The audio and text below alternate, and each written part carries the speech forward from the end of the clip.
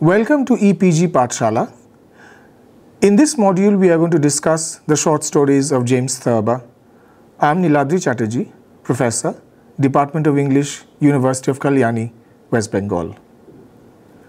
We have to consider James Thurber as perhaps one of America's best comic writers. His genius was for comedy. And what we are going to try and understand while we are going to discuss some of his short stories is to see that when he is writing his short stories that are obviously comic, but even within those short stories, under the layer of comedy, he is perhaps also trying to make some very serious points. So there are two ways in which you can read James Thurber. You can read his short stories as just funny short stories, and they are very, very enjoyable, they are very amusing. But you can also plumb those short stories for meanings that may not be overt, but if you think about them carefully, the meanings are going to become available to you. So now we start by looking at James Thurber's life. What we need to do, therefore, is in this particular module, we are going to talk about his life, we will talk about his times, and then there are going to be a few short stories that we shall discuss in detail. We are going to discuss perhaps his best known short story, The Secret Life of Walter Mitty. We are going to discuss The Night the Bed Fell. We are going to discuss The Rabbit Who Caused All the Trouble. Then we are going to focus on The Greatest Man in the World, and finally The Night the Ghost Got In. Now let us talk a little bit about the life of James Thurber. James Thurber was born in Columbus, Ohio on December 8th, 1894.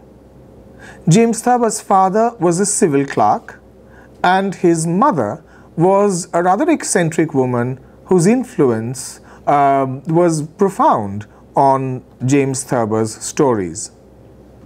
From 1913 to 1917, Thurber attended the Ohio State University, where he was a member of the Phi Kappa Pi fraternity. Consequently, what Thurber also did was he also was a part of the house at 77 Jefferson Avenue, which became Thurber House in 1934. He returned to Columbus in 1920 and started working at the Columbus Dispatch as a reporter. Thurber spent his evenings working on skits for the Strollers and Scarlet Mask, the theater group at Ohio State, where he met his first wife, Althea Adams. The couple shifted to Paris in 1925, and Thurber started working on the Paris edition of the Chicago Tribune. The Thurbers moved to New York in 1926. Now this is where something rather interesting happens. At a party, Thurber's friend E.B. White, who is incidentally the creator of Stuart Little and Charlotte's Web, introduced him to Harold Ross, editor of The New Yorker, who hired Thurber soon after the party. White and Thurber shared an office at The New Yorker, where they worked together on their first book, Is Sex Necessary?, including a number of Thurber's cartoons. So you can see that already Thurber is beginning to establish himself, if not as a comic writer, then certainly as somebody who is capable of drawing funny cartoons. Thurber's cartoons were featured regularly in The New Yorker. Thurber left the staff position at The New Yorker in 1935, but continued to submit cartoons and stories. And in his famous autobiography, My Life and Hard Times, which was published in 1933, this is something which I think we should talk about, because in this autobiography, we get to see a Thurber that we now have grown to love. Because he, over here, talks about his life, but in a very bemused deadpan prose, and the very peculiar incidents that are related to his family and to his town. Now, let me take a little bit of time to explain to you what is meant by deadpan expression. So when you are actually writing something in the deadpan expression, what you're really doing is you're saying something very funny, but you're saying it in such a way that is not overtly funny. It is once you read it, that is when you realize the comedy. So the deadpan expression, or indeed deadpan prose, is ostensibly the kind of prose which is not meant to be read as funny overtly, but once you actually look at it, then you will find that the author is actually being humorous. But the humor is not overt, the humor is covert. Moving on, Russell Baker, writing in the New York Times, said that it was possibly the shortest and most elegant autobiography ever. Ogden Nash, who himself is a comic genius, also said that it was just about the best thing I have read. And Dorothy Parker, another comic genius, said, "Mad, I don't say, genius, I grant you." So with the publication of his autobiography, James Thurber had already established himself as a comic genius. Thurber and Althea's marriage ended in 1935, after which Thurber married Helen Wismer later that year. Helen was Thurber's editor and business manager, as well as his wife and caretaker until his death. Thurber, along with his fellow Pi Kappa Psi brother Elliot Nugent, finally wrote in 1940 the Broadway hit The Male Animal. The play was very successful and later turned into a movie in 1942. Thurber wrote nearly 40 books and won a Tony Award for the Broadway play. A Thurber Carnival, in which he often starred as himself. One of his books, My World and Welcome to It, was turned into an NBC television series in 1969-1970 starring William Wyndham. Thurber succumbed to pneumonia on 2nd November 1961. He was buried in the Columbus Greentown Cemetery. Now what we shall do is look at some of his short stories, and perhaps the one short story that is best known is The Secret Life of Walter Mitty. The Secret Life of Walter Mitty is a short story involving Walter Mitty, a meek, common man who lives in Connecticut, who elevates himself to a position of a hero in his daydreams. So this particular short story is about a common man who lives a day-to-day life. There is nothing glorious about him, but in his head he has imagined for himself another life. So he has this fantasy life, and the fantasy life that he has is something that he lives throughout the day. And we shall see in the short story how he does that. So for example, when Walter Mitty is introduced to us, we know that he is an underachiever. He's bullied by people, be it by the parking attendant or his overbearing wife, and seeks to escape from his seemingly boring and uneventful life into a world of fierce events where he is sometimes a suave doctor or a war hero. While Walter goes through an uneventful day involving ordinary tasks and errands, he escapes into a succession of romantic fantasies, each impelled on by some humdrum reality. As he drives his car, he imagines he is commanding a Navy hydroplane through a terrible storm. When he rides past a hospital, he imagines he is an iconoclastic surgeon saving somebody's life with nothing more than a fountain pen. Yes, so when he hears a newsboy shouting about a trial, he imagines he is a crack shot being questioned in the courtroom. So every time he comes across an incident in real life, he automatically transforms that incident into something very glamorous, something very glorious, something very attractive, almost like something out of a film. As he waits for his wife to finish at the hairdresser's, Walter perceives pictures of a German plane and immediately imagines himself to be a British pilot willing to sacrifice his life for his country. And as Walter Mitty waits outside against a wall for his wife to buy something in a drugstore, he visualizes that he is an intrepid man about to be shot at by a firing squad. The story ends with the inscrutable Walter Mitty waiting for his romantic death, his secret life that is his world of daydreams, is as eventful and exciting as we want it to be.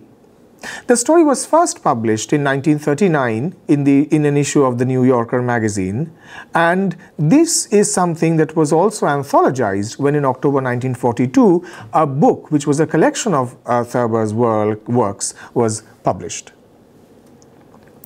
Now let us look in little detail about this particular short story. Let us concentrate, for example, on the character of Walter Mitty.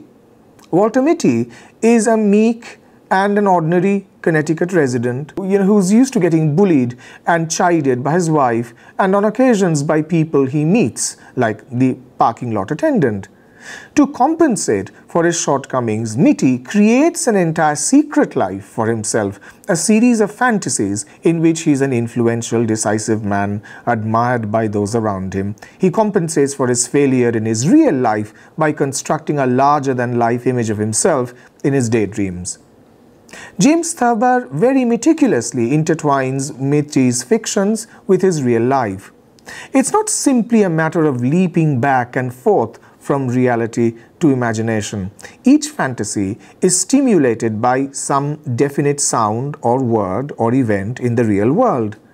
These perceptible associations between fantasy and dream remind the readers to look for deeper emotional relations. And I think this is something which we will constantly come across, is that he is representing life, and he's representing life in a very humorous way, but also underneath the humor, he's perhaps also trying to get across a certain message to us, and we should be aware of that. Moving on, we shall see that Walter Mitty and his fantasies, well, there are two ways of interpreting them. First, and probably the more forthright approach, is to see Mitty as a placid married man who quite harmlessly accedes to fantasy to get through what seems to be a pretty boring day of running errands with his wife. One could argue that this story is a testament of human ability to enjoy and make good of the event most banal of events.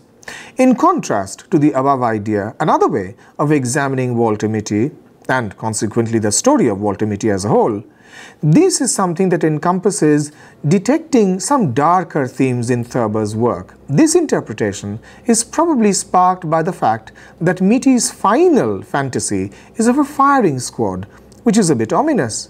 Is Mitty just endlessly persecuted by his more logically minded foes in the real world? Are his fantasies defeated by reality? Or does he remain, as Thurber writes, Walter Mitty the undefeated? So can we therefore see that Walter Mitty, in creating this fantasy life, is perhaps trying to compensate for something that he does not have in his own life?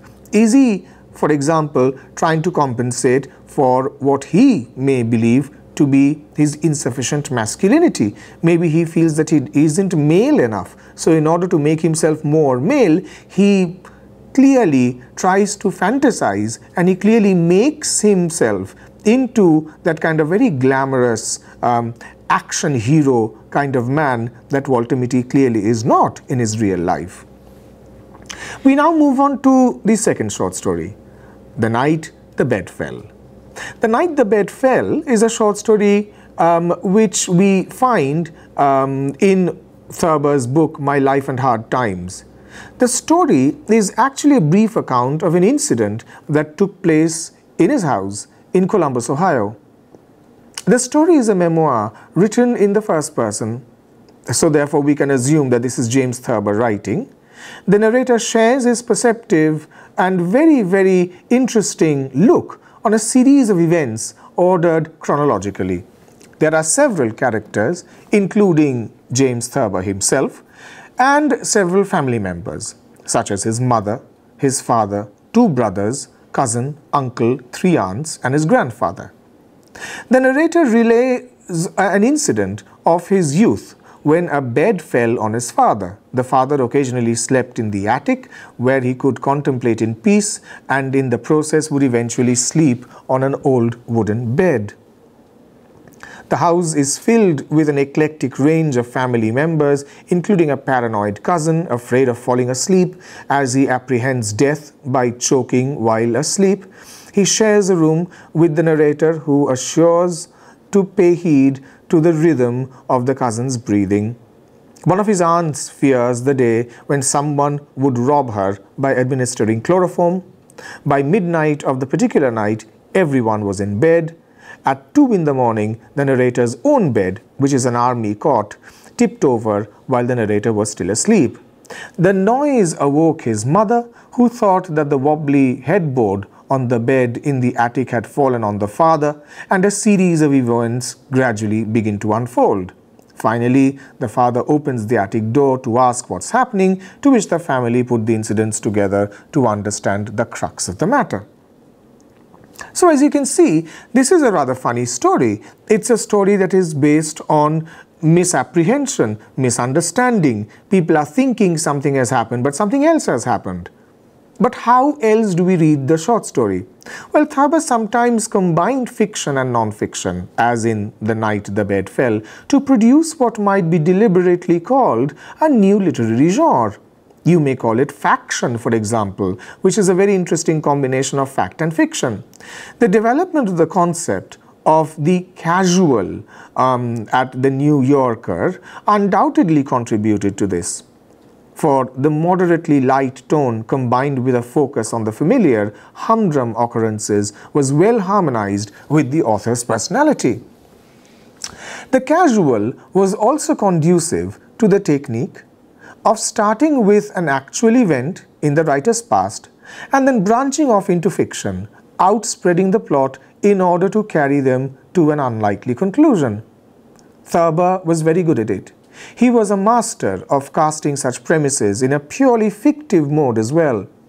In either case, the writing style remains the same, encouraging a merging of fiction and non-fiction in the reader's mind. We move on to another short story now, The Rabbit Who Caused All the Trouble. The Rabbit Who Caused All the Trouble, this is, you can think of it as a modern fable. It was published first in 1939, and this also is featured in his book Fables for Our Time and Famous Poems Illustrated. The events in the story occur within the memory of the youngest child of an anonymous family. It concentrates on a family of rabbits who reside near a pack of wolves. The wolves declared that they did not approve of the rabbits' way of living, since their lifestyle was dissimilar to that of the wolves. The wolves began to look for excuses to attack the rabbits and started a blame game. The wolves threatened to civilize the rabbits, who, scared for their lives, decide to abandon their current dwelling and run away to an island.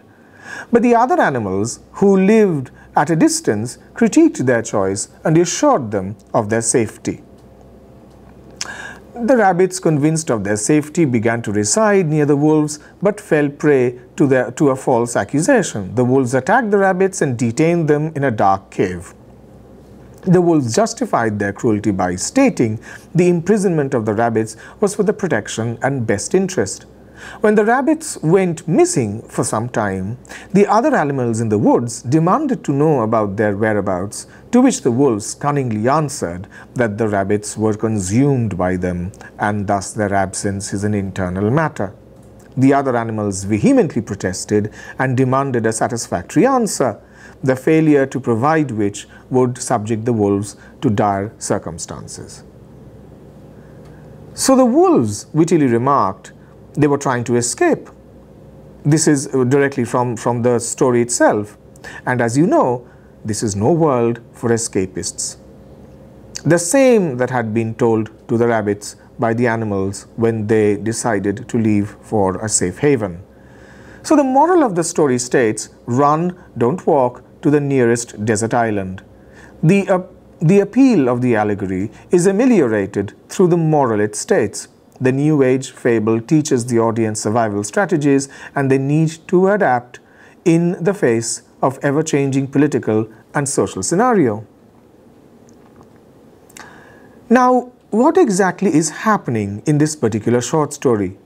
Well, one way of looking at it would be to say that all these characters, all these sort of animal characters that are there, the author is indirectly perhaps criticizing customs and practices of the human world without engaging in controversy. So maybe James Thurber is trying to critique a certain community of people who are oppressing another community. So the fable, The Rabbits That Caused All the Trouble, is therefore apparently about rabbits and wolves, but maybe it isn't just about rabbits and wolves. And I think you should therefore try to understand what is being meant over here. Because please keep in mind the political background of the period to which the fable belongs. Remember that this is also the time of the Second World War.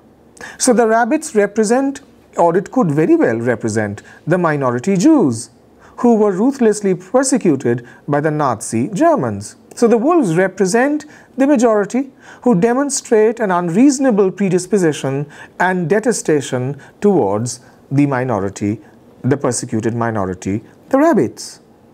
So therefore, you are apparently, and this is the point of a fable, is that you think that this is a story about animals, but of course it isn't just about animals. Behind the story, there is something that is being meant about human society.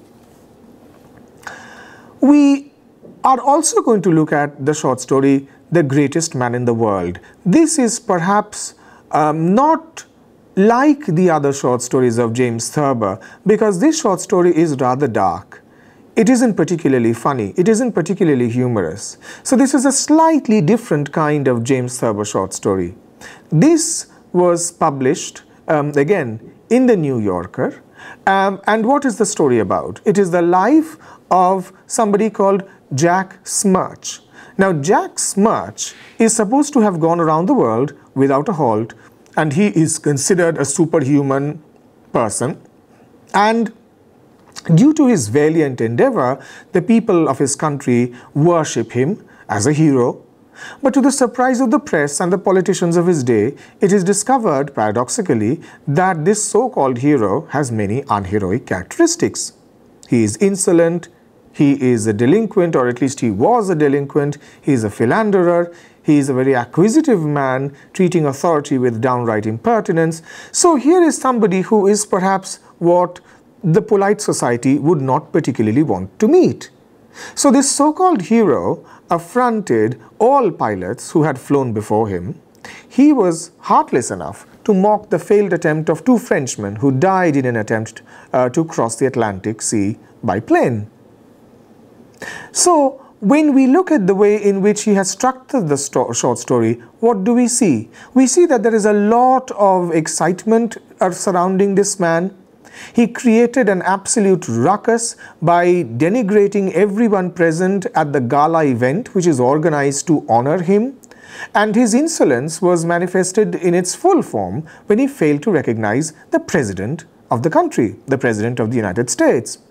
Sadly, one of the party's patrons decided, with the president's inaudible permission, to push the man out of the window, thus providing the final solution to the question that had been plaguing the media and the bureaucrats for long: how to maintain the farcical greatness of this not-so-great, unheroic hero in the public eye. And as you can imagine, the funeral was a lavish affair, and the hero, who was by now disliked by most of his townsfolk and family members, he is celebrated and he is mourned as if the world is devastated at his death. How does one look at this short story? Well, the story offers a rather interesting treatment of the media and politics, and also about the way in which heroes are created. There is also another way of looking at it. The media and the politicians are, like always, disguising the truth, but by glorifying a non-heroic hero just to protect the image of an idealized, conceptualized American hero from society. Can we therefore read this short story as a critique of the American dream? Can we therefore say that the person who is being actually extolled upon, the person who is being celebrated as an American hero, is perhaps not so? In the end, of course, the hero is killed. And he is killed so that his reputation of the hero can permanently be frozen in time. So whether it be America's soldiers in the World Wars or the view of the perfect family that existed at that time, I think what James Thurber is trying to point towards is the way in which a national culture creates heroes out of people who may very well not be all that heroic in their personal life. So therefore the title of the story is ironic. The country tries to magnify and glorify their hero, who possesses none of the qualities that are actually associated with the hero, and then of course he is murdered, and therefore in his death he is therefore declared as a true hero, and the funeral becomes a celebration of his heroism. And so therefore we come to the way in which, if we can sort of move on, we are going to then see that there are ways of looking at this short story and to sort of see that this is the irony that lies at the bottom of this particular short story. So, once we have looked at the short story, we realize that his fall is therefore symbolic. Although he has flown around the world, he is not a so-called hero, he has an annoying personality, he is extremely materialistic, and therefore ultimately he is thrown out of a window so that his heroism can be permanently set in stone, as it were. And so we have somebody who is an example, as it were, of the way in which heroes are created. His fall is made to look like an accident. But ironically, Smirch reached great altitude when he was flying around the world, only to come home and be pushed from a window. So the killing of Smirch is, perhaps some people would say, and certainly the politicians would say, that this is something that had to be done. They would probably say that this was a necessary evil to keep alive the concept of an ideal hero and in the minds of the American people. So look at the way in which the reputation of a man is being consolidated by basically killing him. You kill the man, and once the man is dead, you can therefore declare that he is a hero. So, if I have to discuss, or if I have to therefore round up the discussion of James Thurber, I would therefore say that although James Thurber is regarded as a comic writer, but of course he is not simply a comic writer. There are certain darker messages, that much more serious messages, that James Thurber is trying to communicate through his work. So when we read his short stories, we are certainly going to enjoy those short stories as comic writing, but we are also going to be aware of the fact that through the comedy, James Thurber is perhaps making certain very profound statements about American life, about American society, and about American culture. Thank you.